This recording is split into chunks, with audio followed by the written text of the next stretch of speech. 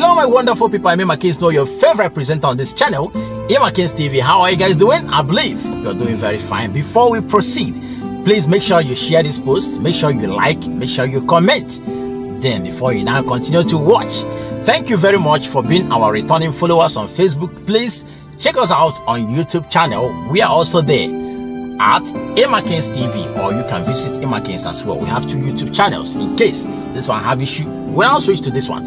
So we shall be very grateful to be bringing you updates back to back every day on this channel, Emma Kings TV. So why I am here today is to discuss about Mohbad's death. The way Mohbad died, you know, how do I put it now? His death is very painful. His death is not something that I should keep quiet. It's something that I should enlighten most of you to know how things works in the spiritual realm and in the physical realm. You know, he didn't die a natural death. Yes, he didn't die a natural death. So what am I trying to say here? His death was constructed. It was orchestrated by some group of people, some group of cults, you know, orchestrated his death. Because, you know, in this life, nothing goes for nothing. So any great man you see today has a backup. So whatever thing you think you're doing today does not come at a platter of gold. So that is what I'm trying to say here. So right now, for most of you who think that record label, you see this one is trending, this one is trending, my brother, it's not easy. For your music to sell these days, it's not easy. As a musician, for you to blow, it's not easy. It has to require something for you to be there. In most of the things happening in Africa today, even some pastors, people who are pastors, before you blow, you can see some of them on social media, they bury cows in front of their church for members to be tripping. So all these things are there. But if you don't have inner eyes, there is no way you can notice about it. So what am I trying to say? So many people that you see that is reigning today, in one way or the other, did something for them to be where they are.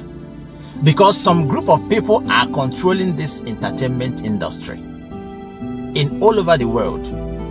They now have their branches everywhere. You know the people I'm talking about. I don't want to mention their name here. They are the people controlling the music industry. If you are not ready to belong, if you're not ready to be part of them, they will make sure you don't have billboard in America. They will make sure your billboard is not situated in any part of America or any part of the world. They will make sure they keep subjecting you. They will come with so many offers, which I once experienced in those days. I said no, because most of you don't know me. If you are to compare me, you should compare me with P Square, you compare me with Two-Face, you compare me with J Martins, you compare me with Don Jazzy's and all the rest of them. So most of the people you are seeing that are reigning today, I started before them. But I decided not to go to that direction they went before they are what they are today. I said no because I came from a very Christian background home. My mother was a serious minister, a prophetess in those days. So I was trained up and brought up with the fear of God. So that was why I decided to decline the offer when they came in 2003. Because I played my first hit 2002. Most of you will know the song. From the first day I met Jesus, I knew that my life would be. Because of you I felt my life would be complete. Lord Jesus, I praise you for the rest of my life. God, I praise you to make everything right. God, I love you and I've never denied you. I really praise Jesus for life. And the next one said, oh my Jesus Christ, your love so great that you died for me on Calvary. That's one reason why I honor you, Jesus Christ. That was my first song I did in those days.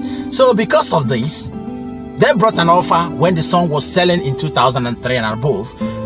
They came from Lagos, they gave me a call. that I want you have a very wonderful song. You are able to remix My Cleans to Rock, Casey and Jojo, and all the stuff, Mark Anthony and Westlife.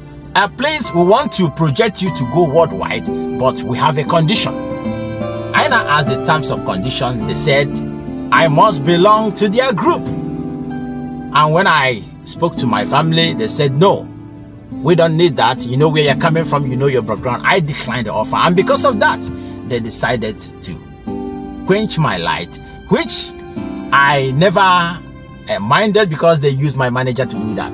Because my manager saw it that it was a great opportunity for us to travel all over the world. But when I saw what is behind it, I said no. I declined the offer. So my brother, that is how it is. Anybody that you see that is selling today belongs to one court or the other. Quote me right. That is what I said. Anybody that you see that is making waves today, my brother, on music, content creators are quite different, unless they are going to introduce it later. Anybody you're seeing that his music is selling, that has billboard in America, go and investigate that person well. You will see that that person has joined the group of those celebrities who have decided to join for them to be popular in this world. So if you're an upcoming artist, please take it easy. Follow it small. Instead, join content creation, create something, and God will help you from here. Don't because you saw that Davido is traveling all over the world, this one, Whiskey, Kiss Daniel, and that, and you decided to, fast track yourself, you are going to shorten your life. So that is what I am trying to tell you, the advice I'm trying to give you. So Mohbad's death has something to do because he discovered that the option they gave him was not longer right for him. And when he was trying to quit, they eliminated him. When he was trying to quit, they eliminated him. That was why he said, if I die today, he was mentioning the name of his boss.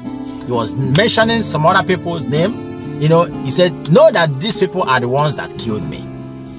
Indirectly, he was passing this message for you people to know that he's about to die. Now he sang one of the songs. He said, medicine after death. There is another song he said, when I die, people will celebrate me more. Now ask yourself a question. If somebody says such thing in the music, don't you think the person knows he's going to die? So that was why he was very angry and furious, because he never liked where he was coming from, because he knows he was from a Christian background. He's a very good keyboardist. He goes to church. So, but because of fame, he never knew that the people who gave him offer was trying to, to lure him to something. Yes, you have the fame, but at the end of the day, you have a price to pay. So thank you, my wonderful people, for sticking to this video. I make sure you share this video to go viral, please. I am begging you, share our videos so that others can learn from it.